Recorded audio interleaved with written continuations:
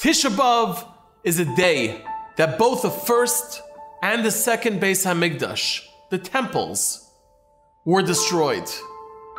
Because of this, and because of a whole host of other tragedies that befell the Jewish people, on this day, the rabbis of that generation declared the 9th day of Av as a day of fasting and mourning until the coming of Mashiach.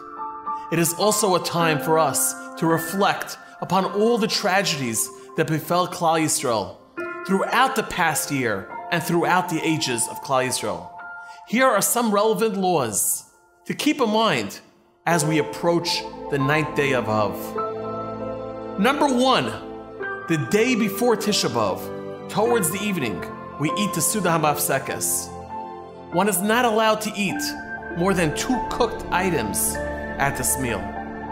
It is customary for the meal to consist of a piece of simple bread dipped into ashes, along with a hard-boiled egg, also dipped into ashes, and some water.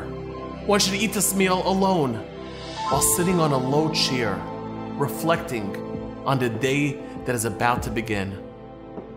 Number 2, just before sunset, one must remove the leather shoes and go to shul.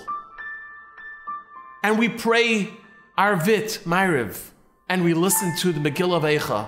The Megillah talks about the Jewish suffering the Jewish nation went through during that period of time, the period of the destruction of the Beis HaMikdash.